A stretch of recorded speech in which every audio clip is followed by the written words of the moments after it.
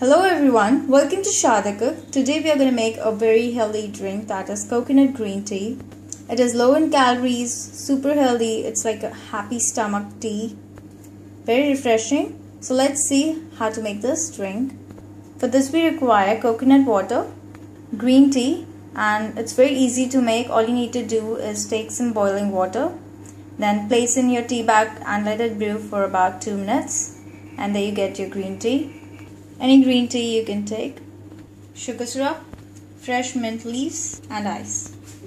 Okay, so we are going to start by taking some fresh mint leaves and we are going to muddle it to get those nice flavor and fresh juices of mint.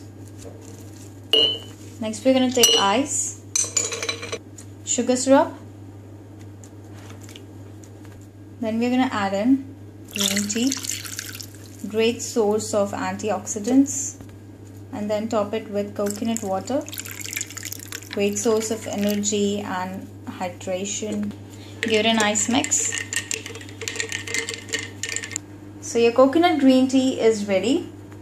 It has an amazing flavor of mint, plus so healthy with the antioxidants of green tea and such an immense energy and sweetness and hydration of coconut water.